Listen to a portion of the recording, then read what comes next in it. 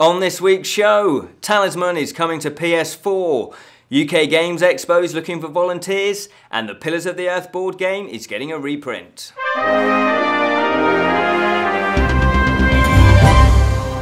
Hello and welcome to the Fantasy News Show from the Bottled Imp. My name is Ken Boyter and this is your weekly fix of fantasy goodness. The London Anime and Gaming Con returns again this February. Yes, the 3-day event for anime, video gaming and cosplay is back with lots of activities and special guests. Activities include anime cinema, talks from leading anime creators and fans, a manga workshop and artist's alley, the gaming tournament zone, cosplay masquerade, and I do believe there's a bit of a cash prize for the winners, plus there's lots more activities to be announced, and there's also special guests, and the guests of honour this year are A-list voice-over actor, does that make sense? Who knows? Voice-over actor. Voice actor? I think they're just voice actors, aren't they? Yeah, not voice-over. Just, anyway, I'll get on with it. A-list voice actor Quinton Flynn is going to be guest of honour, plus cosplay star Annie Mayer. There will be lots of traders that will be there, obviously, because that's kind of the point of these conventions, I believe, that there's loads of merchandise for you to buy.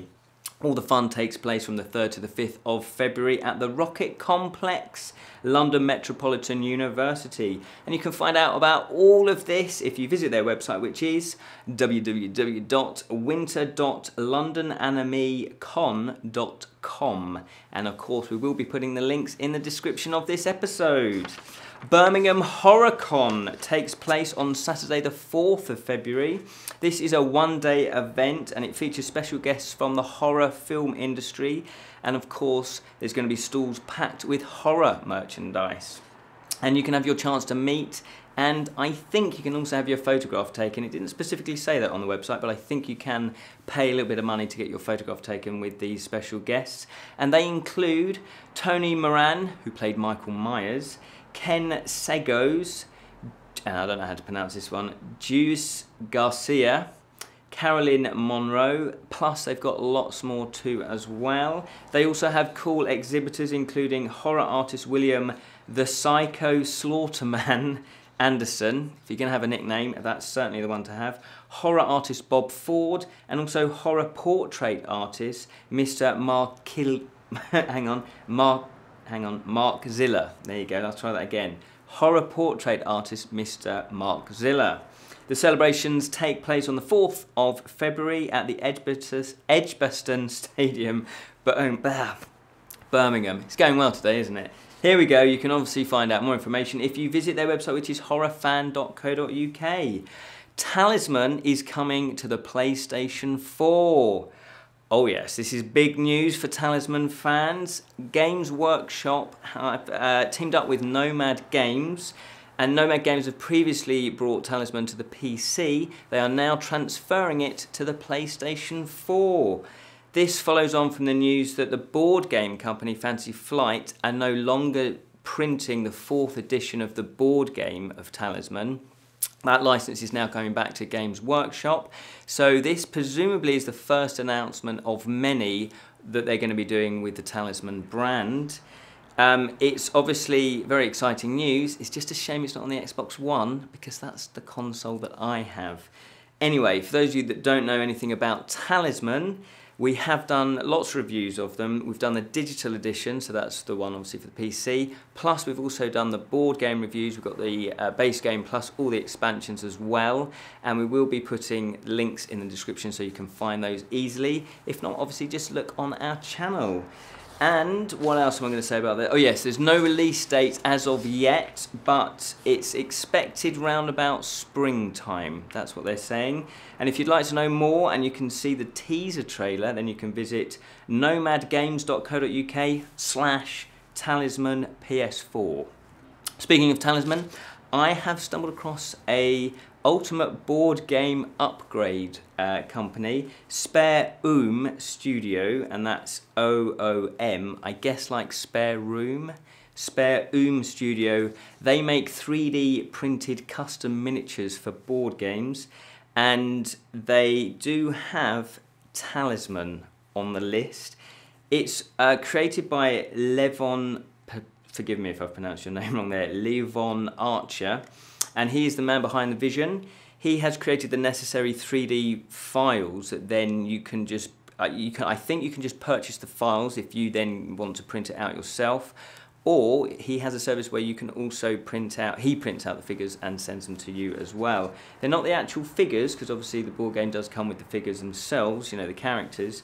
They are other things on the board, such as the Crown of Command, a Portal of Power, the Sentinel, the City, and of course, a Talisman. So how cool is that? They do look amazing. They're really nicely done. There's all the detail there. They look really, really professional. He's taken obviously a lot of time and care with it. I'm pretty sure he's a Talisman player, because you know, why would you pick on Talisman necessarily, and why go to all this trouble? They look gorgeous. And you can see a full list, if you want to obviously order them, at Levion, which is leavon.co.uk/online-store. Plus, if you want to see them painted, because obviously they're 3D printing, they just come, you know, grey like the normal figures would do in the base game. If you want to see them all painted, they're Talisman Island, which is a great website for Talisman resources. They have a great article showing a lot of them that are painted, and you can go to talismanisland.com for those. First, Call of Cthulhu trailer shows off a new video game. Focus Home Interactive have released a new teaser trailer for H.P. Lovecraft's Call of Cthulhu. The new horror RPG is based on the short story of the same name. The actual game is being developed though by French studio, I think it's Cyanide Studio, I think that's how you pronounce it, which previously worked on Blood Bowl. Oh God, me and names, this is terrible, especially fantasy, because there's all weird names. I think it's Styx, Master of Shadows, and the Game of Thrones RPG. The game puts you in the shoes of Edward Pierce, a private investigator in the 1920s era Boston, as he investigates the death of a woman and her family. It looks amazing. It looks really creepy and kind of a little bit gothic and a little bit ghost story-ish. And Call of Cthulhu is planned for a 2017 release on the PC, PS4, and thank God the PS1. And you can view the trailer if you visit to callofcthulhu-game.com, or you can obviously have a look on YouTube. UK Games Expo are looking for volunteers, and also they're looking for the next big board game. The UK's biggest tabletop gaming convention, UK Games Expo, is seeking volunteers to help run this year's event. Volunteer work could be anything from loading and unloading a van, you know, someone's got to do it, and helping set up the show during Thursday and Friday, or being the face of the expo during the opening hours of the event.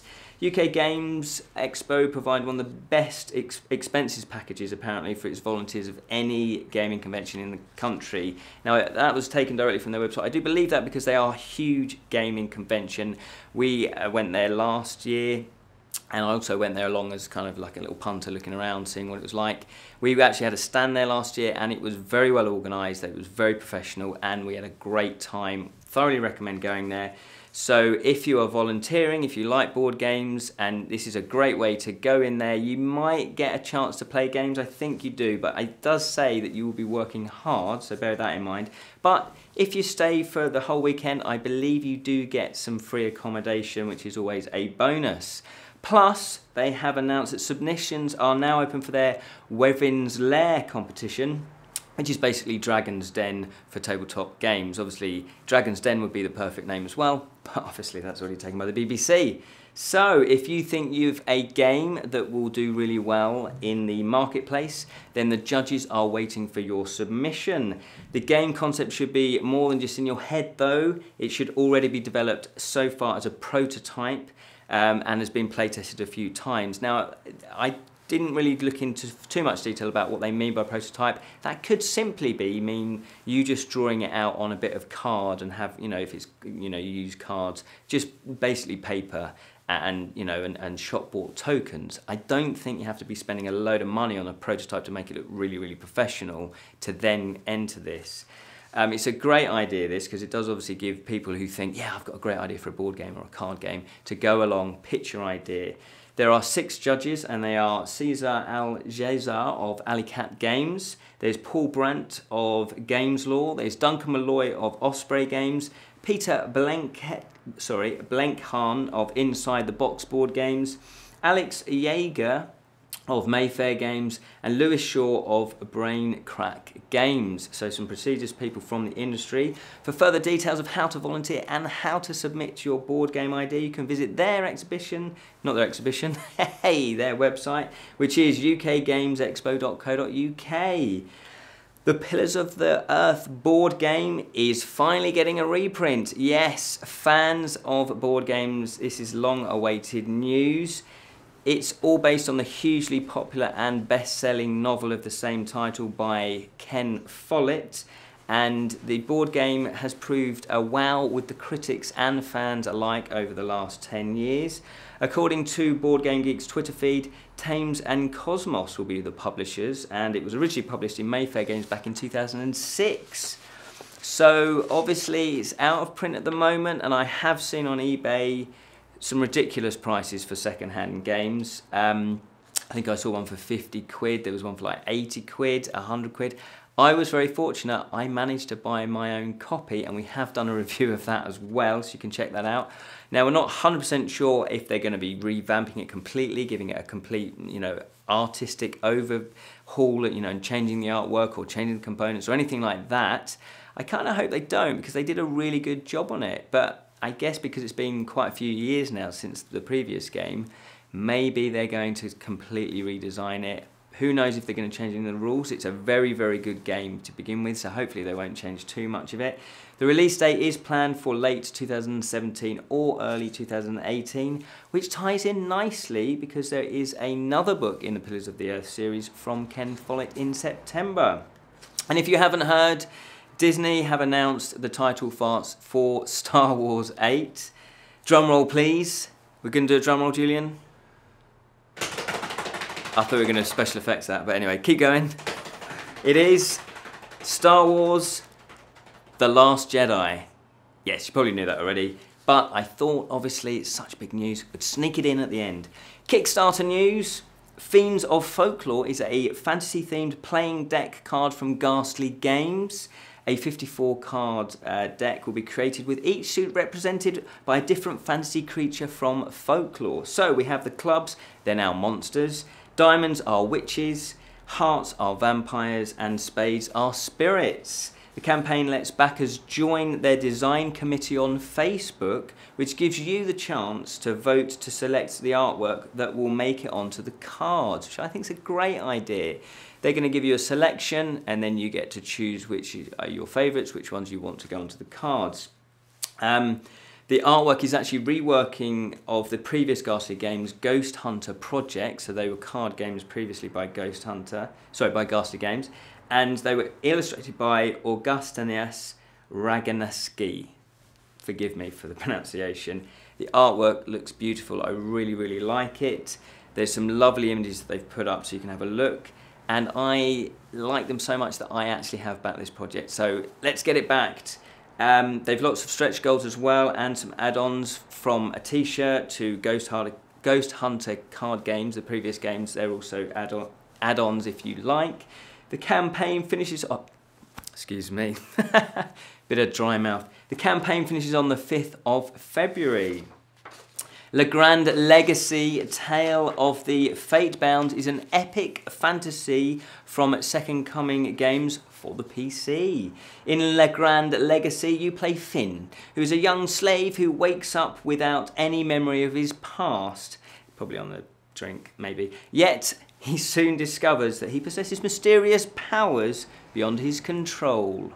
There we go. The game has 3D cinematic cutscenes, an original soundtrack, 3D models combined with 2D hand-drawn backgrounds, which sounds interesting, action-packed turn-based combat and tactical warfare scenarios, and you can recruit non-player characters to rebuild your castle. You can play mini-games and go on rewarding side quests as well.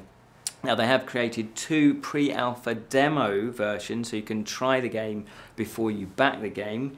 Plus they've got lots of video clips and screenshots of the artwork and actual screenshots as well. It does look quite stunning. I was quite drawn to this one. Now they have also been working on it for the past 2 years, so they are committed, they are dedicated to making this happen, and obviously all that hard work is there to see. They've not been mucking around basically. It's nearly funded and it finishes on the 17th of February. Undercities is a short story anthology that focuses on LGBTQ narratives in an urban fantasy setting. Published by Dirty Bird Press, the anthology brings together stories that weave magic of urban fantasies together with positive interpretations of race and gay sexuality. There are 11 authors who include Laura J. Moody, Jordan Nicole, Rowan O'Connor and Price Scott. The book will both be printed in printed form, an actual copy, and digital, as it's actually over 300 pages long. So that is very impressive. They also have a few rewards and stretch goals too for you. I recommend checking this one out. It kind of drew me in with the subject matter there. It seems something different, something really focused, and it seems like they're very committed to this project. And they have smashed their target, by the way, and the campaign finishes on the 15th of February. A bit of Bottled Imp news. I have set myself a reading challenge. Yes, I'm going to be reading and reviewing all 41 Discworld novels by the late, great, fantastic Terry Pratchett. Yes, I'm going to be doing that before the year is out. So, by my reckoning, where are we now? You know, there's 52 weeks in a year, so I'm kind of going to have to be doing like 1 a year, because we're getting into February now. So, not 1 a year, that'd be very slow. 1 a week, which is quite a challenge, but I thought I'm up for it, because I have read about the first 10 books years ago. I pretty much, when they first came out, loved them, and then for some reason just drifted away from the series, and I was curious to know where he's taken the series, you know, where he actually developed the series, because there's lots of strands, there's lots of different areas of the Discworld universe that he explores, so not all the characters are in all the books, which is very intriguing. So you can stay tuned for regular updates on how I'm getting on, plus obviously the reviews will start coming out thick and fast. And on this week's Friday Fantasy Show, I'm going to be reviewing fantasy short story collection Exorus, if that's how you pronounce it. Exorus, I think it is. It's volume 1 and it's published by Exorus magazine, and you can check that review out to see what I thought of it on the Friday Fantasy Show. But that's all we have time for, because Julian's winding me up in more ways than one. Until next time, remember to keep it unreal.